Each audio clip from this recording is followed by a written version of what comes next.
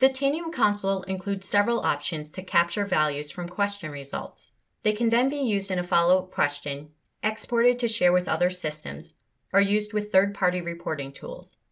You can accomplish these the following ways. If you want to capture the value from a single result cell to use as part of a new question, press and hold the Alt key while you left-click the target cell.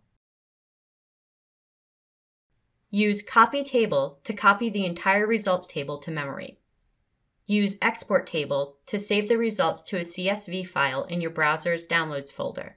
To include the column headings when using Copy Table or Export Table, update your console preferences to enable Copy Export with Headers by default.